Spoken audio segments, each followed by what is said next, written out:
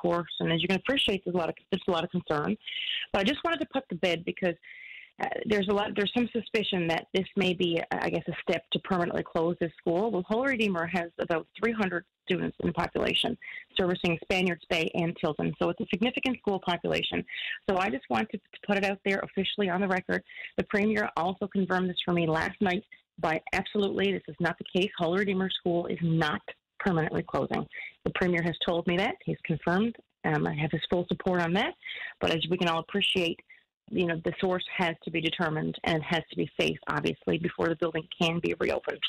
So John Abbott also informed me that his team met with Minister Crystal Lynn Howell's team yesterday to discuss what the next steps are and what will be the bottom line if by the time the school year comes in September, what the plan will be. Now, as you know, students from Holy Redeemer are currently housed now at All Hallows in North River, Bay Roberts Primary, which is the former Colliers Point Primary School, as well as St. Peter's in Upper Island Cove. So I want to throw a big thank you for everybody, for the community coming together here for their cooperation, for parents' cooperation. Obviously, our neighboring schools, everybody is working together to make this work for our students as they can finish out their school year.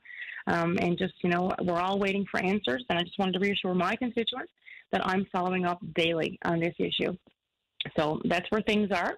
But I wanted to really put out there because there's been some fear, I guess, floating around on social media and whatnot. And there's been some suggestions, but I have it, directly from the Premier that Holy Redeemer School is not permanently closing.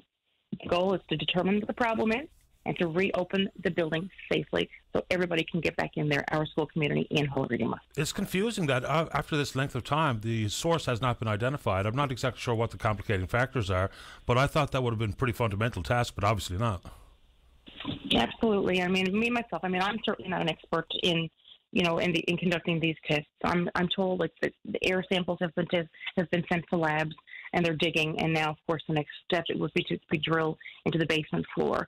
So I mean, all we can do is wait. But that's it. I'm following up daily. But just parents, as we all appreciate. I mean, I know, Patty, you're involved with your school community. You're talking about Gonzaga a lot, about your boys and whatnot. And parents are rightfully concerned, and teachers and everybody, and even people who have no children at Holy Redeemer currently. They've approached me and they said, we really hope that this problem gets resolved. We'd hate to lose our school. I went to that school. I started school actually at Holy Redeemer. It's my hometown in Spaniards Bay. But I thought it was important to get out there and to put that to bed immediately.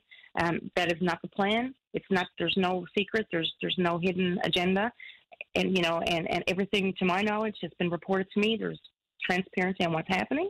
But we're ultimately, just the unfortunate part is that there's no update, and those tests are ongoing. But be reassured, I'm going to be on this. I've also invited Minister Abbott to come out to my district at his availability to meet with some stakeholders. I've been in touch with the mayor, of course, of Spaniards Bay, and members of council as they're concerned, as well as moms and dads and guardians of children who are attending Holy Redeemer.